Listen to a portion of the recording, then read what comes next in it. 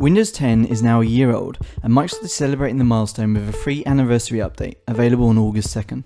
It's not a huge update that will change the way you use Windows, but it has some pretty neat additions that more than 300 million Windows 10 users will enjoy.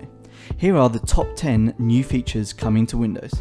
First up is Windows Ink. While Windows has always had inking support for years, Microsoft has created a dedicated section for it in Windows 10, complete with a sketchpad, sticky notes, and the ability to quickly sketch on a screenshot.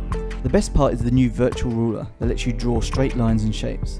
Apps like Office and Maps are also going to have Windows Ink support, and third-party ones will get updated in time with all the new features. There's still more to do to improve ink support in Windows 10, but Windows Ink is a good start. Microsoft's Edge browser is finally getting extensions. They'll be very similar to the extensions that you use in Chrome, and a few like AdBlock, LastPass, 1Password and Evernote are already available. Expect to see a bunch more hit the Windows Store in the coming months. You'll also get web notifications in Edge, allowing sites to integrate alerts with the Windows 10 Notification Center. Microsoft's digital assistant, Cortana, debuted on Windows 10 last year, and the software maker is bringing it to the lock screen with the anniversary update. You'll be able to ask it to make a note, play music, set a reminder, and lots more without ever logging in.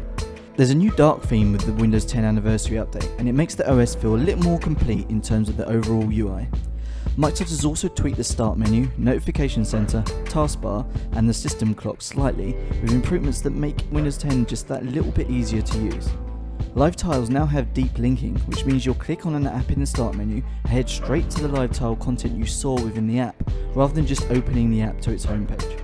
Setting your time zone automatically is really minor, but it's also a big deal if you travel a lot.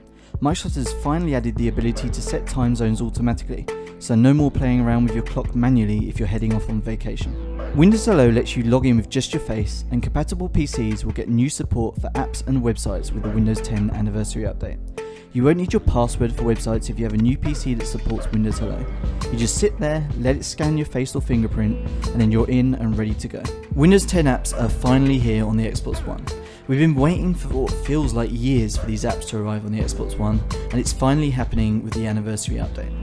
We're expecting to see a variety of apps, and hopefully some new additions that really make sense for an entertainment and gaming machine. If you're a developer, then Bash on Windows 10 is a big deal, but for everyone else, it's something you really won't use. Microsoft is essentially adding the Linux command line to Windows 10, and it's a great addition for Linux developers that need access to all of their tools on Windows. Microsoft has created an entirely new Skype app for Windows 10 anniversary update. It's not totally feature complete just yet, but your basic Skype video and audio calls work really well. It launches instantly, and you'll get notifications for calls and messages straight within Windows 10. And finally, one of the best new additions in Windows 10 anniversary update is the ability to mirror notifications from your phone. Windows 10 mobile and Android phones are supported, and you'll be able to reply to messages, dismiss notifications, and send photos from a phone to a PC really quickly. As you've seen, most of the additions in the Windows 10 anniversary update aren't exactly groundbreaking, but altogether they make for a solid number of feature additions that will cater for nearly everyone who uses Windows 10. This is how Microsoft plans to update Windows going forward, so expect to see more similar feature additions like this later in the year and beyond. Windows is now a service, and Microsoft is really updating it like one.